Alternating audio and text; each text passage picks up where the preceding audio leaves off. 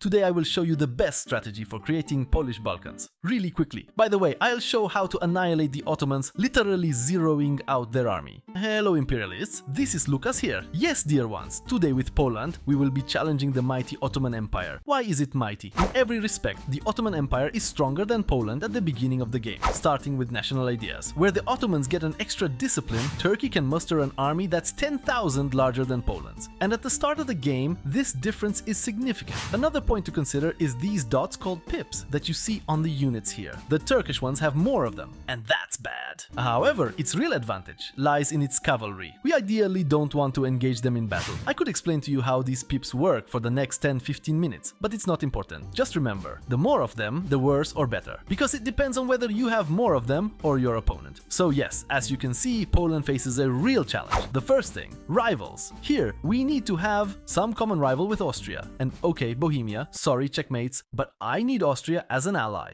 Then Denmark and the Teutonic Order. Polish same. Yes, let's start the debate. Sigh. And honestly, I don't think we have anything interesting here. So we'll wait a month, though that manpower... Alright, 10% from nothing is still nothing, so no. Our advisors, unfortunately, we don't have any cheaper advisors who would be good. So we'll take the basic level one. Really? Where's my morale?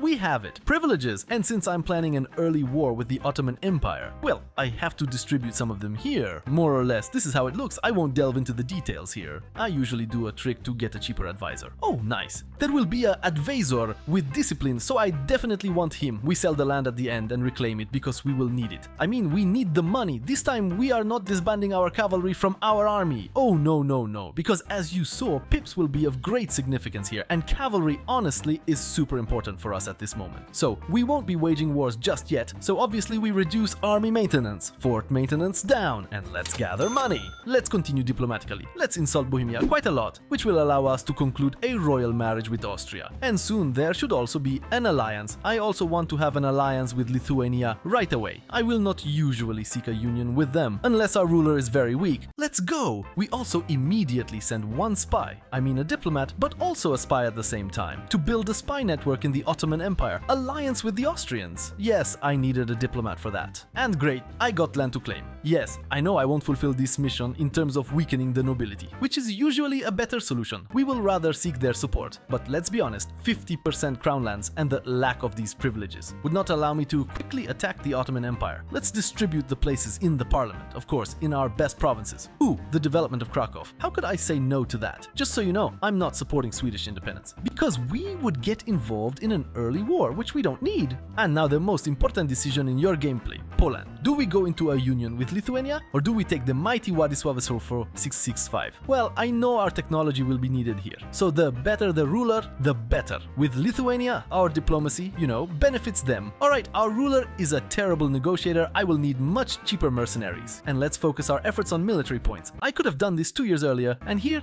I must admit, I got a bit lucky. Byzantium has an alliance with Wallachia, what will likely lead us to have passage through Ottoman territory. Otherwise, it would also be worth waiting for them to have an alliance with a country like Serbia, or some other country, because Byzantium usually takes some alliance. Oh god, I wanted to surprise you by attacking the Ottomans, but I ended up attacking Byzantium. But let's be honest, everyone was expecting this attack, but the Moldavian event hasn't fired yet. If we integrated Moldavia, we would get a mission on Wallachia, and then I could attack without... That is, then I would have a casus belli, because right now I simply don't have one. Speaking of the devil, let's financially support Moldavia, and in return Moldavia rewards us, it becomes our march. Let's now deal with the Moldavian matter. And now a good question, if you feel that you might need Moldavian troops, remember that marches have very nice bonuses, you can send officers to them for a small fee and further increase their morale and discipline. Besides, Moldavia itself has very high morale, so these 6,000 soldiers can really pack a punch. But I am an experienced ruler, so let them pay me tribute. Nobody expected the Polish army's invasion of Wallachia, which has an alliance with Byzantium. Oh no, where's my diplomat? Alright, our ruler is quite a good commander for this time period. Fingers crossed he doesn't die.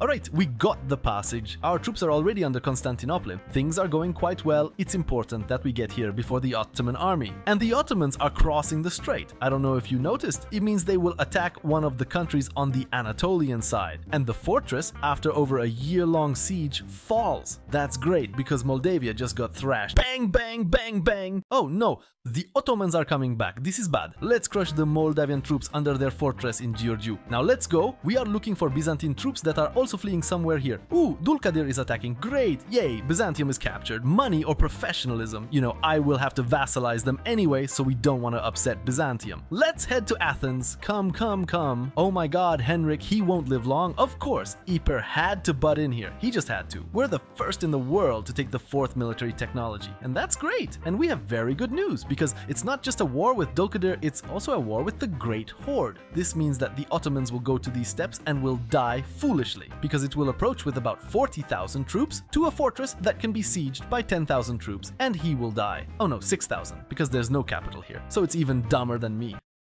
Oh, come on. How long can I siege this fort? Just fall already! Byzantium is occupied. Well, okay, somehow we don't have a war with Epirus, Athens disappears, and so does Moldavia. And from it, to be honest, I steal development. Alright, and these Moldavian provinces, I mean Walachias, we transfer them to Moldavia. Well, okay, it increased our army limit a bit. Not much, but it's something. I'm really afraid of that cavalry. Seriously, this cavalry is quite strong, the very embodiment of evil. And the Ottoman Empire becomes our new rival. Yes, Turkish-Polish tensions. So many volunteers join our army. Alright, do we have any interesting mercenaries? Ooh, 3 Saw for 3. Only 1 pips in siege. Weak. But for fighting, quite a nice company. And we have a siege company. 3 points in siege.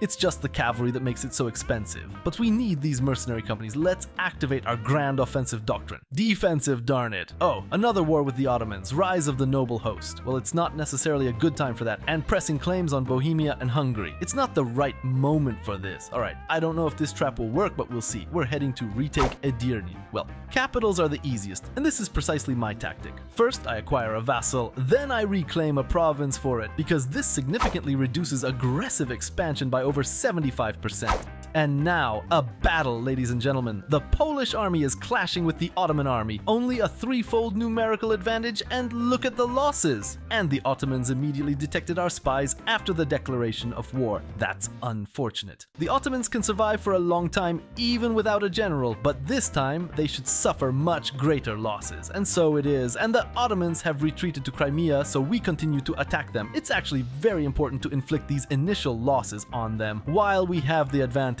He's winning this, he's winning this. I can't believe it. What's going on here? And then we attack Karaman. I won't lie. It would be nice to end the war with him as quickly as possible. And here we've completely decimated his troops. Does Karaman have a different unit type? I didn't actually check. And now we pull our troops back to our territory. Our troops will recover faster there. Just don't do it like the complete idiot Lookas did. Try to divide them properly. You all also move here so that my troops recover faster. And once they've recovered a bit, off we go. We especially need to capture the fortress in Gelibolu. I know I don't have a navy, but either way, the enemy will get penalties while trying to cross into this fortress. And I must admit, so far our tiny coalition is doing quite well, but that's because the Ottoman troops retreated somewhere and haven't returned yet. Meanwhile, I'm losing 4 gold per month. By the way, let's also upgrade the fortress on Moldavia. In Moldavia? Never mind, which leads us to a certain locked mission. Why can't I undertake it? Hello? Oh, I need to have 10 provinces in the Balkans. Whoa, armies are gathering, they are gathering. To be honest with you, we can't allow them to pin us down while we're standing at this fortress. It's better if they attack Constantinople and stand at this fortress. Usually nowadays, when you move troops like this... Oh, look, the bot is heading straight here. Okay, no, Lithuania, don't do this. No! Alright, we can't let Lithuania get destroyed here. They are behind in military technology, and so are the Austrians. So we need to be the ones stationed in this province. We need to defend Constantinople. The hussars need to come here. Relief at Constantinople. Alright, these Turkish armies aren't that big here, but you get the point, right? Really, the Ottomans can cause some chaos here. Look at the advantage they have, and we're not beating them.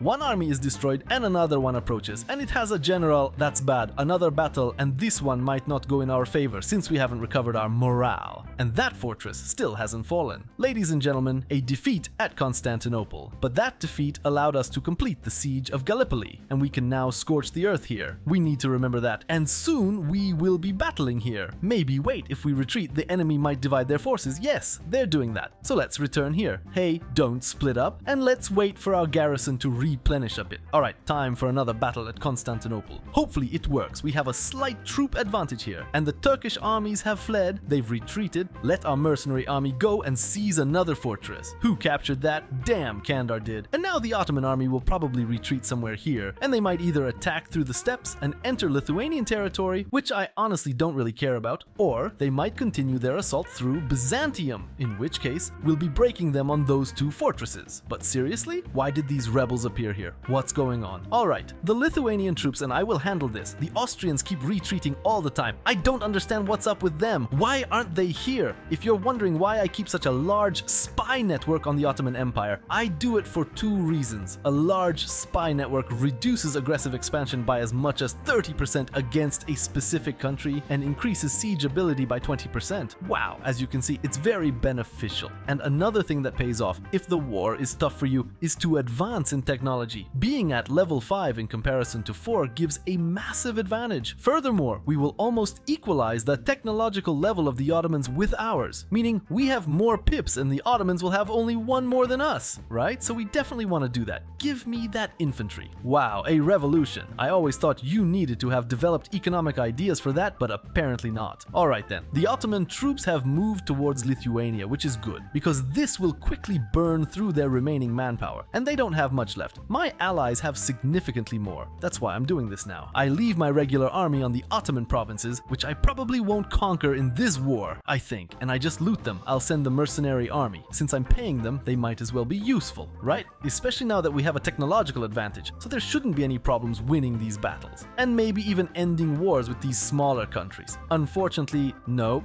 And honestly, it looks pretty good. We'll see. For now, the Ottoman troops are pushing in. I just annihilated one of their armies. The second one followed, meaning the Ottomans are now without an army. Completely without an army. 0, 0, 0. Haha. Oh, and we have a very nice decision in our Polish Sejm. So cheaper annexation of my vassals. This will come in handy right now. And actually, I want to push for it, but not immediately. I'll wait a bit with that, because the debate will last 5 years, so we'll take it just before the end. Let's also focus on introducing the Renaissance in Krakow. The sooner, the better actually. Of course, we'll first develop the infrastructure, enact the appropriate edict, also get the support of the burghers, and we can develop our country. Krakow. Oh god, this is expensive. And now the Renaissance is present. After this war, there's a good chance I'll want to attack Serbia immediately. I need claims, I don't have any claims. So let's claim one province. Although I think we might then fulfill the requirement of owning those Byzantine provinces. Alright, I'm not certain, so just in case, I'm setting up a spy network here. Okay, I'm bored, so I'm storming Crimea, the first reform of our government, and honestly for Poland, we only focus on taxes. It's a shame that in reality, it's just taxes as well, and unfortunately we have to accept the Niesawa privileges, otherwise we will block this entire path of mission tree for ourselves. Generally speaking, the better option would be to go with the alternative, but this time I can't. We will have cheaper support in the parliament. Thank you! And finally I can peace out Karaman from the war. Yay, I see Austria went full YOLO, immediately advancing. I wonder if they will capture that fortress. Oh, Austrian, why did you do that? Why did you do that? Now, you're losing a whole 20,000 troops. Ouch, that's gonna hurt. Now viewers know what not to do, and we conclude the war victoriously. We even made some profit on it. Yes, I took the passage to the other side, just to clarify.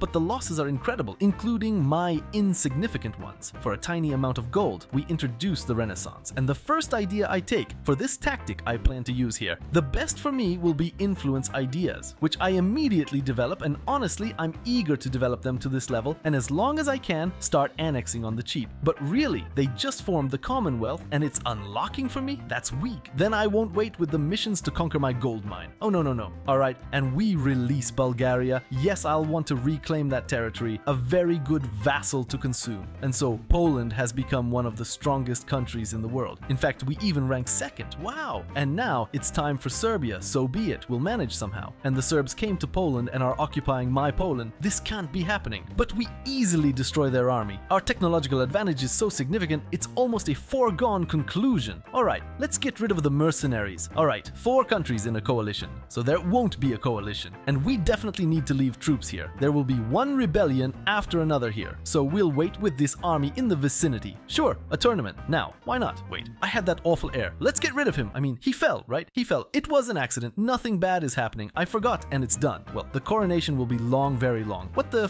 what's with Ansbach? No, I disagree. Hey, wait, why wasn't there a war for Danzig? Hello, where's my Danzig? The time has finally come. The time has come to offend the Bohemians again, and the Hungarians, just by the way. Alright, this war might be even harder than the war with the Ottomans, because since the emperor has changed, things will be lively, but it's time to start the fun. Wow.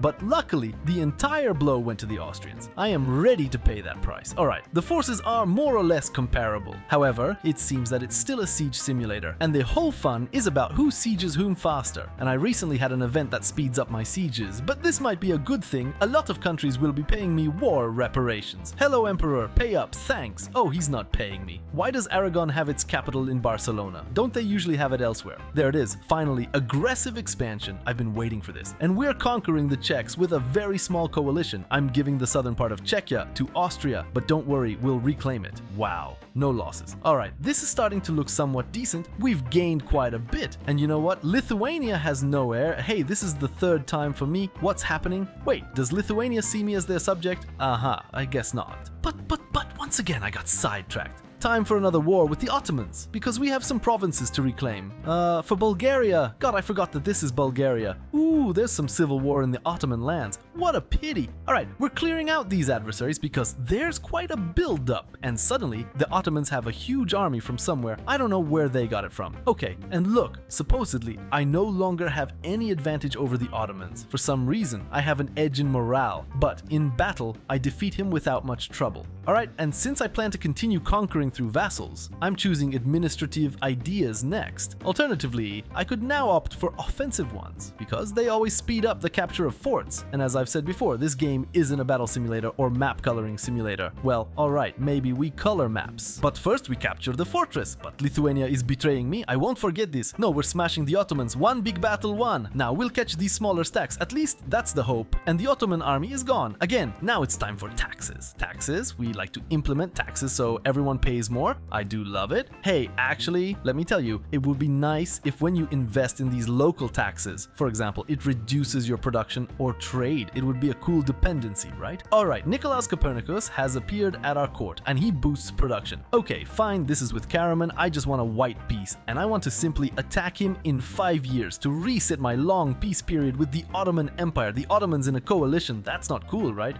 Who cares? And that's how I'll be conquering. I'll just be releasing vassals here. The Ottomans have several big vassals in this region, which can be released and then reclaimed with less aggressive expansion. And I would do the exact same thing with the Mamluks later on. I still don't see Timur, so I don't see another large Islamic country that would enter a coalition against us. But this is exactly my route to India. Alright, but I don't have Danzig, so I'll have to conquer it manually. Hey, even a personal union over Hungary won't be too painful. Alright, let's finish this. We're making a flood in Hungary, taking over everything. Alright, there'll be a minor coalition, but I'm ready for it. Look, we're getting gold mines, but they caught my spies, so tough luck. We have a personal union over Hungary, so Poland is looking pretty good, and its path to world domination, and it took me just under 40 years. Gold mines developed. Hey, what's this? I'm seeing it for the first time. Alright, the costs of conducting these reforms are minimal. Very nice. And it's also time to move the capital to Warsaw. In this episode from Poland, you saw a very effective method of conquering through vassals. In this episode from France, I show some tactics related to the client state that will allow France to conquer all of Europe in a little over 100 years.